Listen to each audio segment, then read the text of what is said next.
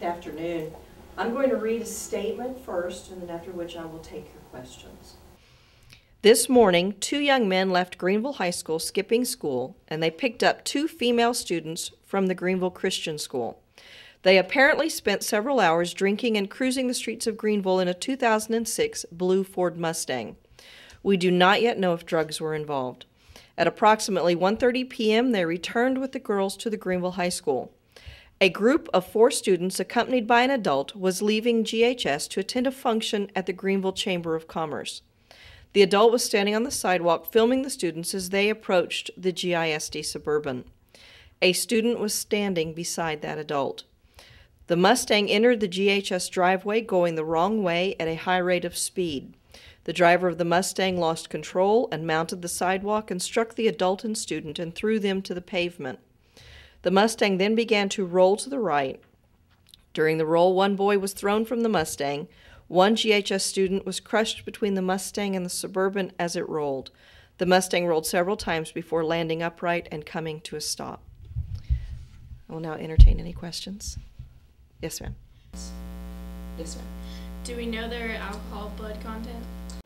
We do not know it at this time. Because there was a fatality involved in this accident, it's mandatory to take a blood specimen. It takes several weeks to get that specimen back from the hospital.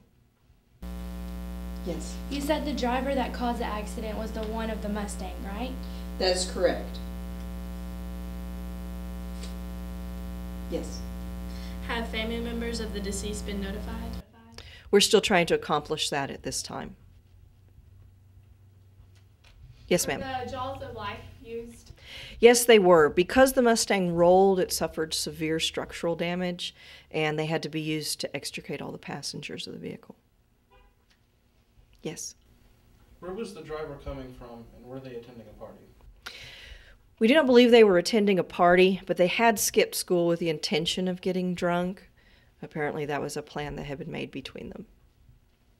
Yes. What were the extent of the injuries to survivors? I have a list of the injuries, if you'll give me just a moment. Okay, the driver and front passenger had no injuries. The driver and the front passenger of the Mustang had no injuries. A back passenger in their vehicle was killed instantly when she was thrown from the back seat into the front windshield.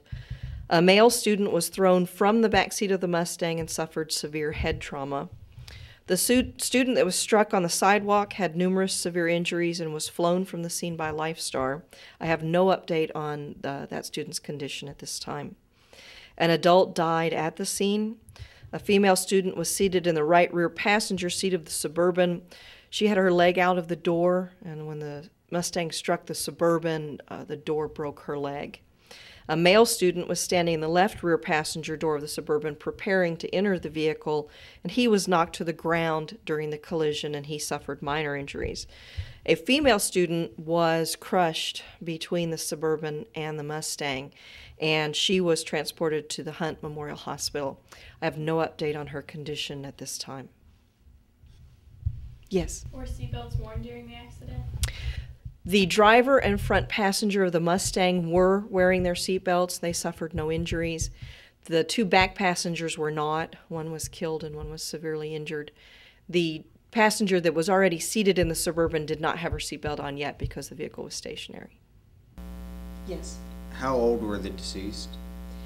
I have no ages at this time. I know that 2 were students, or one was a student, one was an adult. I don't have all the details yet on that. Approximately how fast were the vehicles going, and were they going in opposite directions or the same direction? The Suburban was stationary. It has not yet moved. The Mustang entered the front parking lot the wrong way. We estimate its speed at approximately 50 miles per hour. Yes? Have the students at Greenville High School and Greenville Christian School been informed of the accident? I believe that they are going to be informed by the principals of both schools.